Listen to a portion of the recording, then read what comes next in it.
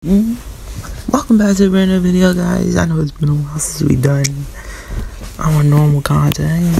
As you guys haven't noticed already, we have a hit series going on right now, so if you haven't already, go watch it.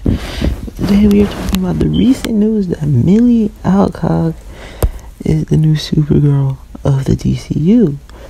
Now, see, me personally, I've seen her in a couple of projects. She's a pretty good actor, but I would have rather Meg Donnelly be the new Supergirl, because she was already the Supergirl in the Tomorrowverse. So I mean, it's not a bad actor.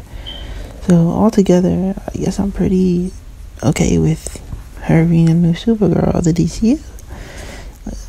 She will appear in Superman Legacy, then after soon get her own solo movie, Supergirl and Woman of Tomorrow.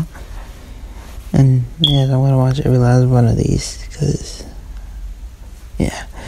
Anyway, hopefully you guys gonna see us in some more news. Hopefully more news comes out about Superman Legacy until the movie actually comes out, or at least till we get a trailer. But we're not probably gonna get a trailer till around 2024, like the end or the beginning of 2025. So hopefully we get to see this actor in action. And if you guys enjoyed this little short video, hit that like button, subscribe, and I'll see you guys in the next one.